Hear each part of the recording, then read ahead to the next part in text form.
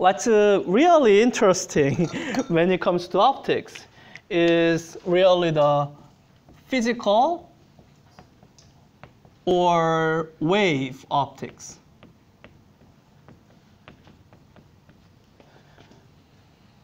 That's really where you should feel comfortable with, because the kind of stuff that we cover with the physical/wave optics, it shows up in quantum mechanics. Some related concepts show up in quantum mechanics. So let's see, where should I start with this? So let me start out with a phrase. That's the chapter headings: interference and diffraction.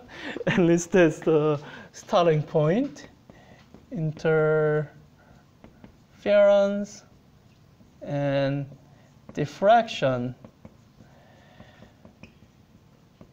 And I guess even when we are reviewing, I would start out with the same concept that we started out with, which is kind of too easy for you to ignore when you're just looking at the formulas.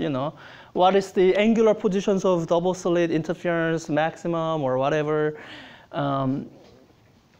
The key concept that you should feel comfortable with now is the idea of a phase. It's a word that you have seen in different contexts before. So I think we mentioned the phases of moon. And you have seen phase angle whenever we did oscillation and waves in physics 4a. You have seen phase angle. So the word phase itself is not new in your vocabulary. But what may not have gotten clearly communicated to you is the significance of phase.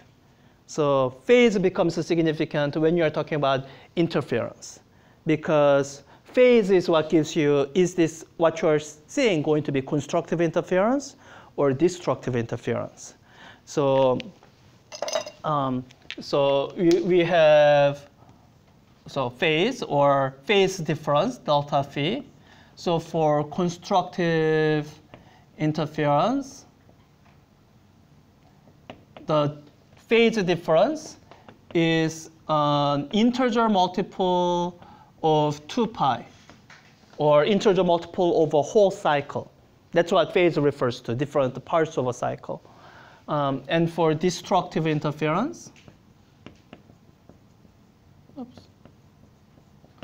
the phase difference is an odd multiple of,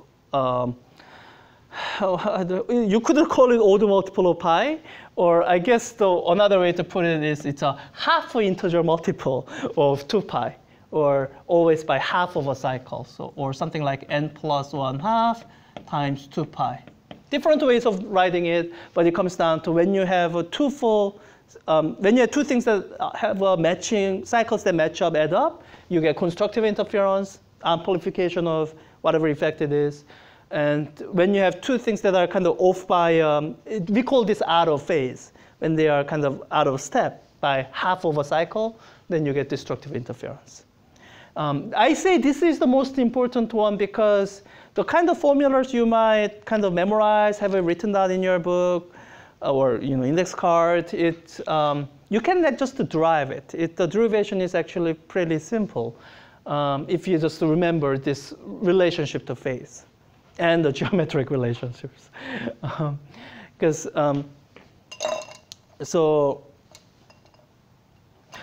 Starting from the phase is where you can analyze two different types of interference. So those two different geometric setups that you have seen are one relating to double slit interference,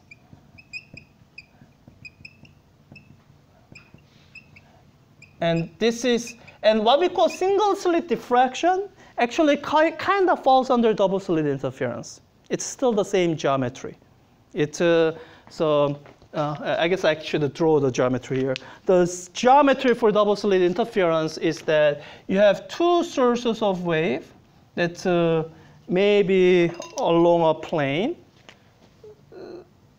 And these two sources could be two sources because it's two slits. Or in case of a single slit diffraction, you are actually just picking 2 points as the wavelet using Huygens principle.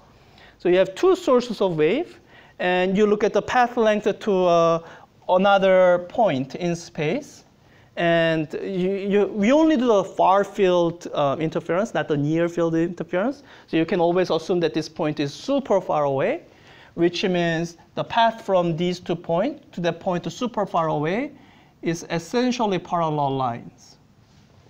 So once you remember that far, then hopefully at some point you remember that the path length difference is given by this tiny bit here. This is the path length difference. And if you remember the path length difference, wavelength, then how phase relates to the particular point on the cycle, then you can kind of construct the formula without knowing really anything else, because this path length difference divided by the wavelength gives you fraction of a cycle. So, but that's in terms of fraction of a cycle. Phase is an angle. It's in terms of radians. So you have to multiply this by 2 pi. That gives you the phase difference between these two. So that is the delta phi. And you could have this written down in your index card, but what I'm trying to tell you is that if you understood the phase, how they relate to periodic phenomena, then this is something that you could just guess. Like you don't ever need to have it memorized. And once you have this, then once you have this and this, then the formulas for the double slit interference maxima and the minima, it's something that you can really simply derive. So there's the double slit interference, and there's also single slit. And with the single slit diffraction, the innovation there is that you analyze where the diffraction minima would be by kind of pairing up 2 points in a way they cancel out, and you can move those paired points to cover the entire slit. So you should, so let me at least put it as under parentheses, single slit diffraction. They both cover same geometry. So with the single slit diffraction, really the only thing that's being added is a kind of a clever arrangement to make it mathematically easier for you to calculate where the minima should be. And I think your textbook is a little bit sloppy about where the maxima are. And your lab manual was also fairly sloppy about this, so I just want to be sure. The maximum is not exactly at the same place as where the simple thing would tell you. It's because there's 2 different factors. So I guess you can leave it here. I will never really ask you about single slit diffraction maxima, except for the central maxima. Like anything else I ask about single slit diffraction will be about the minima, because minima you can calculate exactly using just algebra. Maxima, you need a calculus, and I don't have enough time for that. So that's one arrangement. The other arrangement you should also expect to see on your exam, possibly. Not as important as this, not as widely applicable as this, but it's what's covered under thin film interference. And this arrangement is qualitatively different from the double slit interference. One, the geometric arrangement is different. This involves reflection. And because it involves reflection, there's a phase shift that you may need to worry about that's associated with that reflection.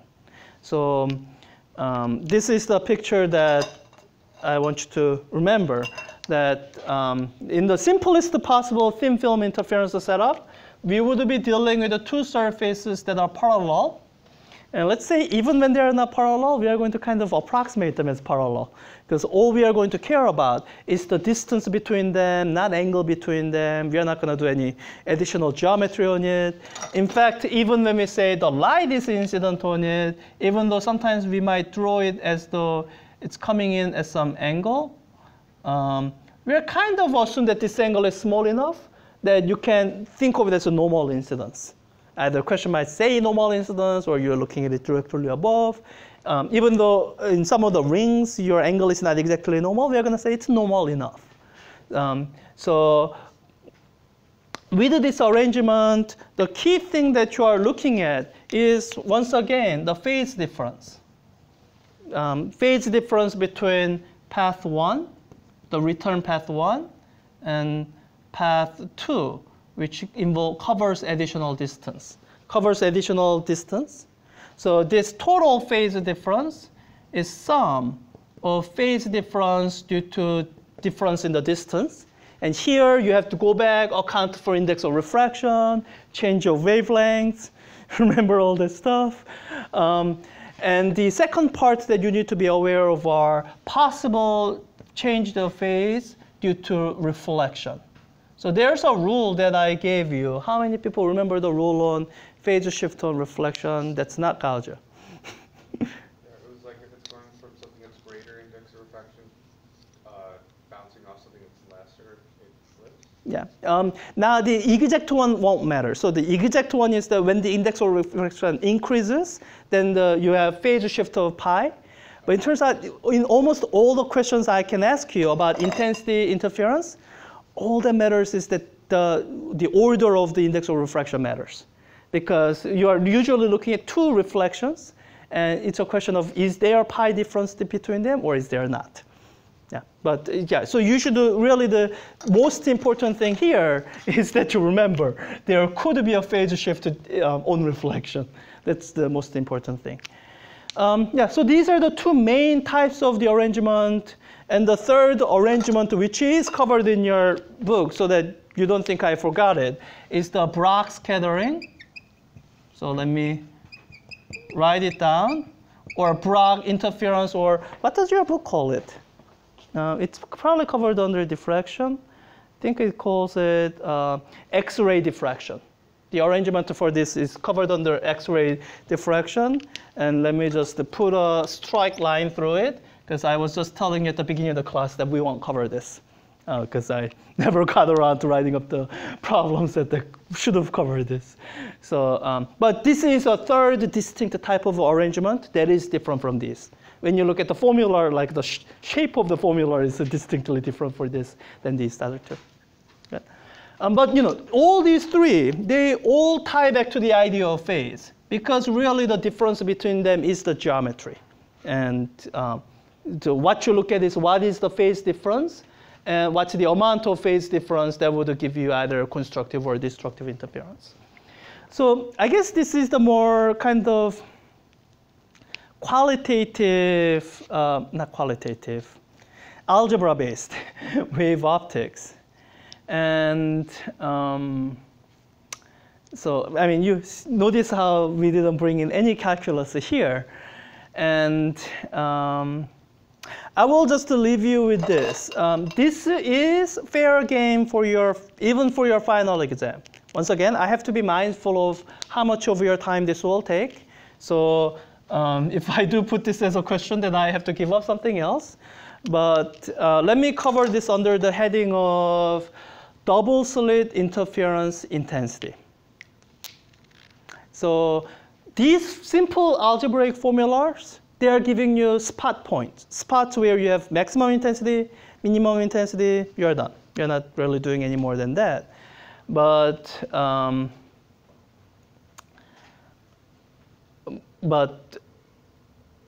that's not the only question you can ask. You can ask more question here. Let's see. Oh, your textbook actually doesn't do it. So it is covered in one of your homework questions. Let me just to make sure you see it. So I'm pretty sure I covered it in homework because I had to. I'm trying to, sorry, this is not the right way to see it. Let me do it under assignment. So it would be chapter 3. I think I covered it in the homework. We did it in a little bit of a different order. We did the chapter 3 and 4 partial, and I would have covered it in chapter 3 and 4 remaining. And that's where I would have covered it. And there should have been some long part. Wait, did I do it in partial? Huh. Wait, maybe I did it in partial.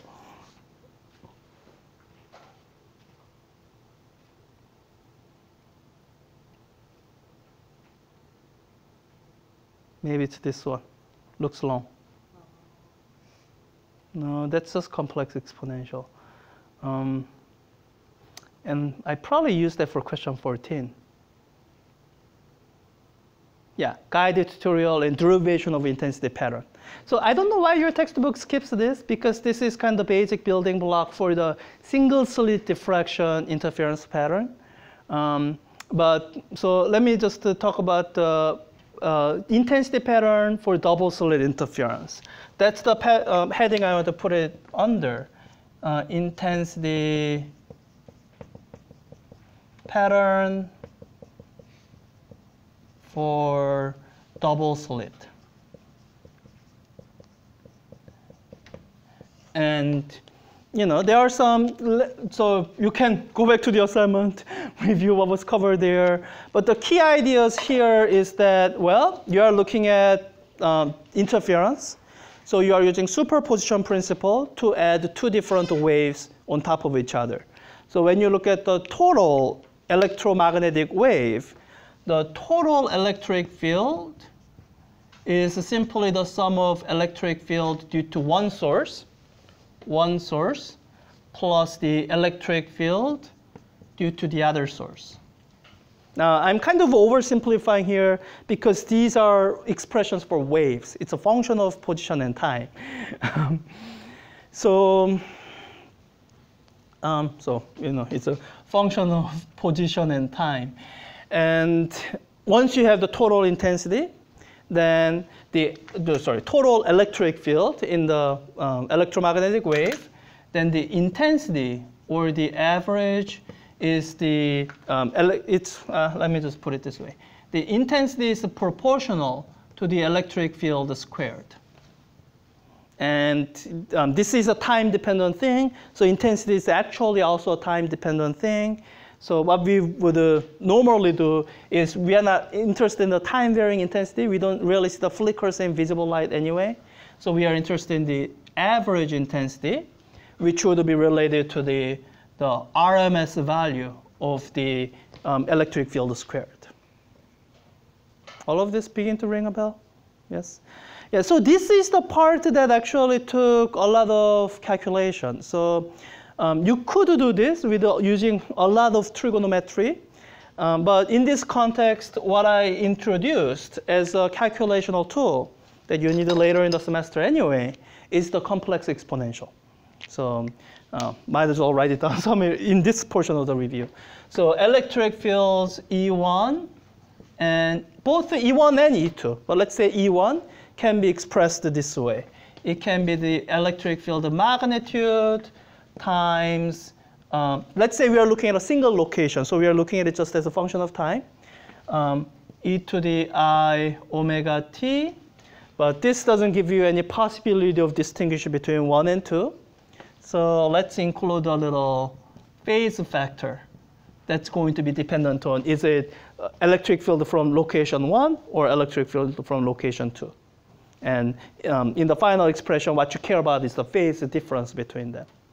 So this representation of physical quantity using complex exponential is something that I really do want you to take away from this class. Because a lot of people who only have math background comes in with this incorrect understanding that complex numbers do not represent real things. They do represent real things. Complex numbers happens to represent real things that are associated with periodic phenomena, like waves, or like your matter waves. Things that oscillate at some level can be represented by complex quantities, because it's really this complex phase that that becomes meaningful when you're dealing with something that's oscillating. So this is how electric field is represented. And we kind of looked at this, that the average quantity, so with the complex numbers, you can do all the additions and subtractions fine. You have to be careful when you're multiplying or squaring. But I gave you a theorem, something about how when you're only interested in the time average the quantity, you can kind of safely do it, because the average will be proportional to the complex thing, complex absolute squared, or rather the complex conjugate times the complex function itself. So that'll kind of cancel out the time dependence, which kind of is how it's supposed to be. And like all this rings a bell, right? Yes. So all the stuff about complex numbers or complex exponentials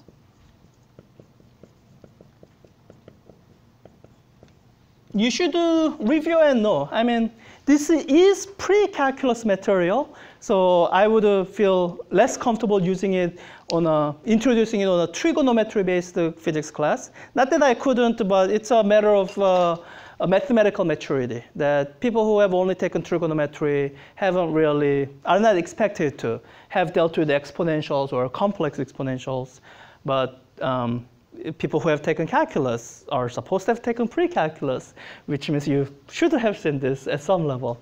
So, and we spent some time going over it, so I want you to be able to use it as a application to something where this mathematical tool is needed to analyze the physical phenomena. And there's more in optics, but I think you can kind of see where I'm not spending a lot of effort. So I haven't spent a lot of time on single slit diffraction, mainly because it's not the core topic. Doesn't mean you shouldn't study it, you should know it. You should know the formulas, you should know things that are related to it, but where do I want to be? But at the core level, really the core concepts are covered under double slit interference. And single slit diffraction is more of an application of the same core concept. In fact, once you have this mathematical tool, then single slit diffraction, the intensity pattern becomes a little bit easier to deal with. Did I give you a question where you had to do a bunch of integrals for single slit diffraction? Huh, I never gave you that. Really? I thought I remembered doing, oh, I did it in lecture, right? And I never gave you a homework question. Yeah, you did it in lecture. Okay, yeah. So things I did in lecture but never gave you a question on, you wouldn't be expected to be able to reproduce it. Or like if you were to, then it would have to be built as a tutorial. Where, yeah, so. I'm not sure if I would order, but you should know what single slit diffraction is. You should know the basic formulas. Two more things that I should make sure I cover are diffraction grading and Rayleigh criterion. So those are all more conceptual things, a couple simple formulas to memorize, but I'll just write it down to make sure that you don't skip Nodian. So the other kind of, let me just put it under the heading of miscellaneous topics, which is not really the fair description. Diffraction grading is super important. You guys use it for lab, it's used a lot, but I guess it's not the core concept. Because diffraction grading, for a lot of different purposes, you can kind of treat it like a double slit interference thing, if you're interested only in the interference maxima. So, so with the caveats in mind, diffraction grading is something you are expected to know. And by the way, this is an example of how sloppy we physicists are when we use the word diffraction.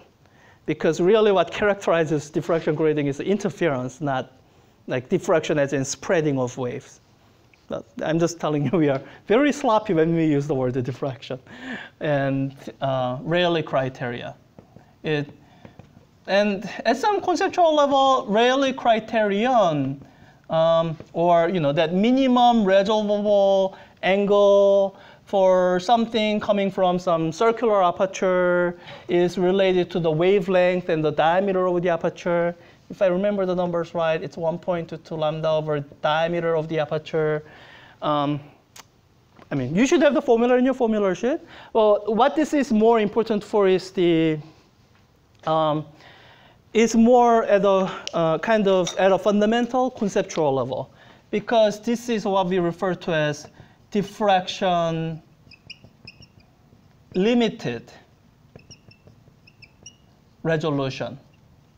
As in, it doesn't matter what kind of a master builder you are, no matter how good you are building at optics or whatever, you will always be limited by this, because it's in the very nature of the light that you're using. And this kind of ties into the uncertainty principle in quantum mechanics. The underlying wave nature fundamentally limits you in some things, and it's a fundamental limit.